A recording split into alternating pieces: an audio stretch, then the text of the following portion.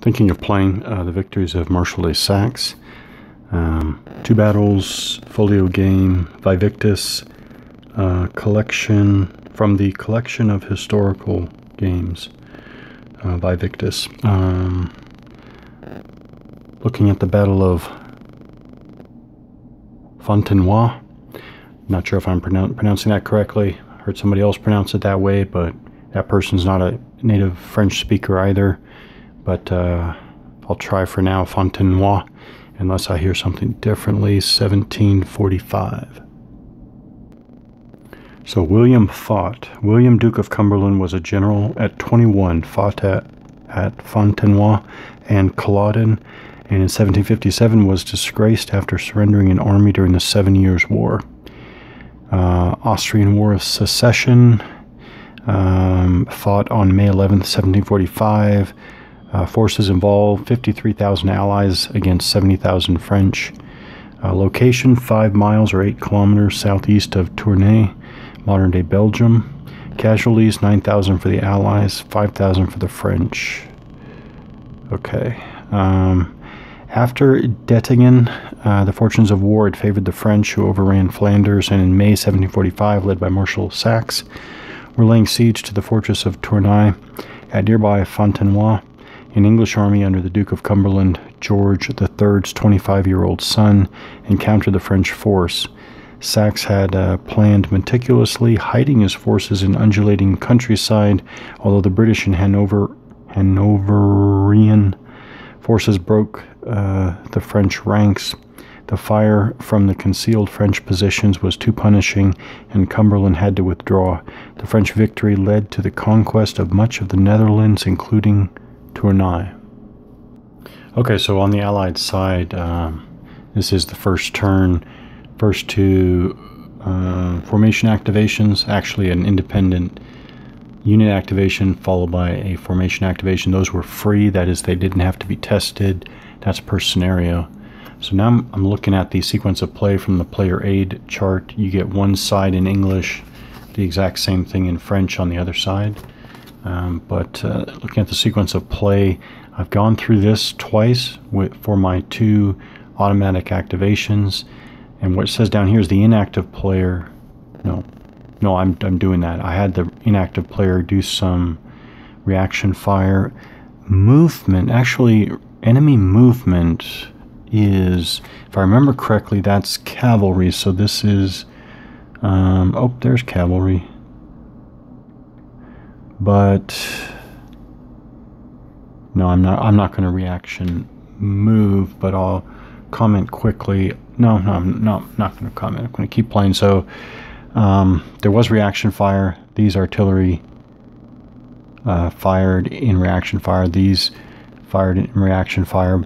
The reaction movement is, again, if I remember correctly, cavalry within a particular range. There is cavalry back here, but I'm not going to, I don't know. For right now, I'm not going to have them move up because these British moved up here. So I guess, so what I'm wondering is, could this cavalry unit move here as a reaction move? But I don't think I want to. I don't want to mix my cavalry and infantry quite yet. Then there's the question of, can you even stack infantry and cavalry? Otherwise, I don't think there's another reaction movement opportunity that I missed. Okay, plain and simple. Infantry stack with infantry, cavalry with cavalry. You don't actually stack them together. So that's all the inactive player. That would be the French so far. The French in blue over there. So I'm looking down here. The active player chooses another formation, tries to activate it. This continues until all the active players' formations have been tested. And that's the allies. So now we're going to go down here to choose the third, I guess, activation attempt. First 2 are automatic. This one is not. So I'm coming back up here. Let's see, choose a formation. Yeah, so I think I come back up here, the active player, that is the allies. Then, oh, that's interesting. Fires his redoubts. The allies don't have any redoubts, but Does the active player get an opportunity to fire the redoubts every time you come back up? I'm going to assume not. Huh. Yeah, look at that later. It chooses a formation or an independent unit and does an activation check. So this is the first time we're doing an activation check. And is there anything to say about it up front? I know I want to try to activate this Dutch formation up here. No, see, this is what I was looking at earlier. So on the allied left over here is, yeah, allied left over here. We have this formation that starts here. These 4 hexes. Actually, it's all cavalry. But for them to move against the enemy opposite them, they're going up against infantry in a town? In a town and behind what do they call it specifically? Entrenchments. Entrenchments, yeah. So this is basically an entrenched city hex here. So that makes no sense for the cavalry to go against that. Now here's infantry in the open, and then 2 redoubts. So what to do with that cavalry? Again, I thought it didn't make any sense to go. No, they're not going to. So I think this, to move down the line to the center left, there's this yellow Waldeck Dutch formation here. I think this is the one that's going to have to move. This, by the way, this Moltke Austrian unit here is an independent unit, and I'm going to hold off using him for now. So I do think it's going to be Waldeck. So now we're going to do the first full formation activation, and I think let's see, 2 is the, no, I think this 2 is its command span, which actually the command, well, let me double check that. Okay, activation. This is a formation activation Waldeck. This is the command distance or span to the Dutch are given a flat 3 or less by scenario to activate. So I think the first thing is I need to roll less than that number. It says less than the activation value. That is not good. So roll a 4. And let's talk about the modifiers. Are the army commander stacked with the formation commander? No. This is Waldeck, the formation commander. I'll move him aside like that. See, he's the yellow formation commander. So he's got this infantry, these 2 infantry, this infantry, and that artillery. So this is his line here. Remember, it's, even though it's the yellow formation, it's not the yellow piece. That's an Austrian independent unit. But the modifiers are the army commander stacked with the formation commander. That's no. And then the formation commander is, or the independent unit is, and this is, I think this is weak translation, is not at command distance from the army commander. I think it's not within command span of the army commander. Army commander here is Cumberland.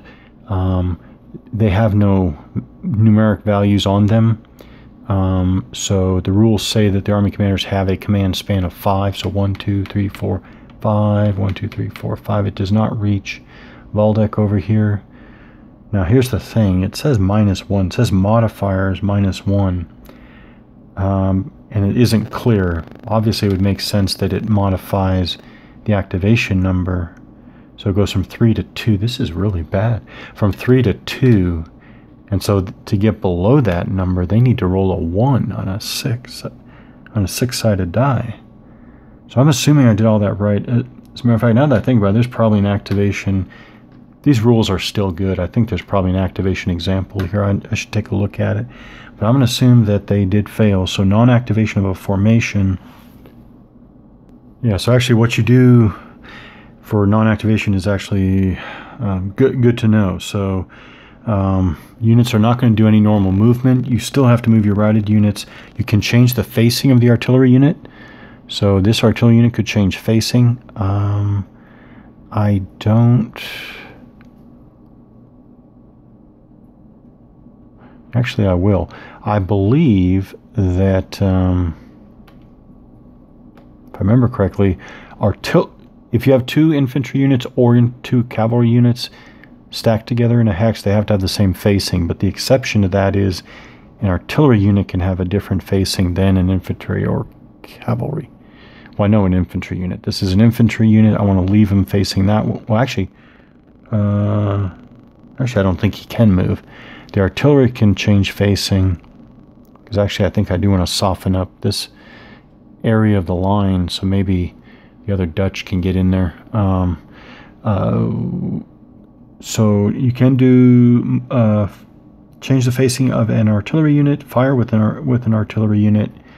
Actually, I'm going to go in order here. I do believe they can move and fire in the same turn. All right, I'll leave it like this. He can turn facing or change facing and fire, but this only has a range of 2 hexes, so the French are out of range anyways. I'll leave it like that. Then we go to move the formation commander. I think Waldeck should stay there, but move the army commander once per turn only. I do want to move Cumberland. Leaders don't have facing. Oh, I do need to know what their movement allowance is, though. Moving commanders, army commanders, and Louis the 15th. Oh, Louis the 15th is on the French side. May move 6 movement points, once per turn during phase B at the activation of a formation. Okay, so 6 movement points. I guess they move like a cavalry unit. Okay. All right, so cavalry movement point costs. So we have the again the gardens there. Where's the guard? Huh. That's funny. Oh, difficult terrain. Okay. So it covers 3. Ooh, so that's 3. 3, and then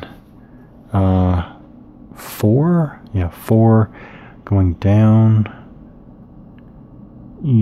Going down 1 level. No, there's not a movement cost. There is a combat. Okay. There's a combat modifier.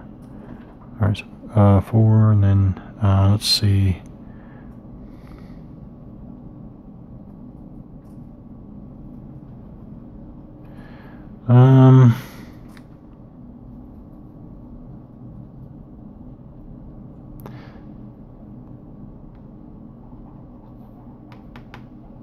Yeah, just gonna go over there.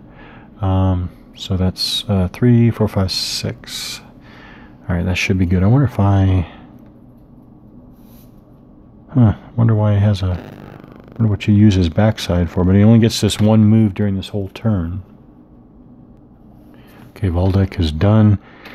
He's flipped over like that, even though he failed his activation. So I guess I'll go on to this other Dutch formation. Again, I'm going to give courtesy to this historical commander, but wow. Philipsthal. So there he is, and it's the blue formation by the flag there, top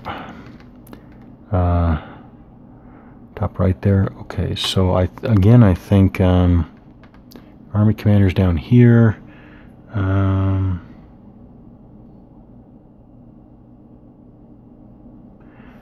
He's still out of command distance, so it's still, and he still has he has an activation of 2 as well as Waldeck. So again, I got the 1. Okay, 18% chance and got it. Okay, so that is good. Command of formation. Okay. All right, so we'll go through a full activation here. We'll check the command. we're starting out here, but still, to look at this, he's got all his units here. Not only are they within his command span, 1, 2, 1, they're also a line. They're also a line and can be activated as a line, I believe. All right, so I think they're all in command. So now these commanded units, all 5 of them. There's 1, 2, 3, 4, and 5. So all 5 of the cavalry units there. They can perform following actions in the following. In the following order. While strictly respecting the listed constraints, he must. So move the routed units. Don't have any yet. Change the facing. There are no artillery units, so no changing facing or firing with the artillery. That's funny. Change the face of his artillery units. That's funny since these. So this is 2 things I've noticed again so far. It might all become clear later. These artillery units are universal, as far as I can tell. Unless the size, like 6, whatever you call that, livre, and 4 livre, unless the calibers or type is separated by nationality. But in any case, I got a 6 livre here and a 4 livre here. Otherwise, they look the same. What was I saying? I was saying, who does it belong to? So 2 things. One, first I thought, well, since the pieces look like they're universal, maybe they always have to be stacked with a unit, in which case that side would tell you. But no, I think artillery can stack alone. So if this artillery unit winds up being here, I mean, anyways, I'll get to that when that comes up. But now it says during this activation, so like that formation, it says, change the facing of his artillery, fire with his artillery. That's funny. I guess it just means artillery stacked with his units, I guess. Okay. Because otherwise I don't know how the artillery belongs to any particular formation. Okay. Then move the army commander independently, but he's already moved. Cumberland's already moved. Move the formation commander. I want the formation commander to stay there with his units. And one of the following actions. Move a unit, or move a stack of units, or move a line of battle. So this is our line of battle, I think. So we're going to move. It's just a question of, so we're going to go 1, 2, and I guess we do reaction fire now. You only get reaction fire once for the whole turn anyways, and there are no markers for it. But there aren't a lot of markers overall, so I guess you can remember or use your own markers. But that readout, I think that readout can do reaction fire. So real quickly on their artillery table, which I guess I can show. It's a simple list table like this. Dice, this is modified die roll, and the result against the target. We'll go through this once at least this time. Perhaps not again. Target is a light unit, no. If they were light cavalry, they would have, I believe, an L on them, but they're not light cavalry. They're regular cavalry. Shooters disorganized, no. The redoubt is, I'm not even sure redoubts can be disorganized, but the firing redoubt artillery is not disorganized. Terrain, it's just normal open terrain, no modifier. Range, this is by hex after the first one. So if the unit was back there, it would be -1 because it's 1 beyond the first hex in range. But the redoubt let the artillery get adjacent, which is actual. So it's not against a flank, that's against the front. Target is not artillery, it's a cavalry. There it is, +1 adjacent fire, and +1 if it's 16 pounders. But no, +1 for adjacent. So they roll an average 3, +1 is 4. 4 is TM. TM is test morale. Do they? No, they don't. They don't. Morale modifiers. Plus or minus something difference in morale between but that's not for firing though. So I think that's just a straight morale test. So The morale here. The morale of the cavalry there is on the flag on the middle right is 4. So they're rolling. Ooh, I think they failed. So I think they're just disorganized. I shouldn't say just disorganized, but I think they're disorganized. I say I think because I'm not sure that cavalry is any different. I know that result would have been for infantry.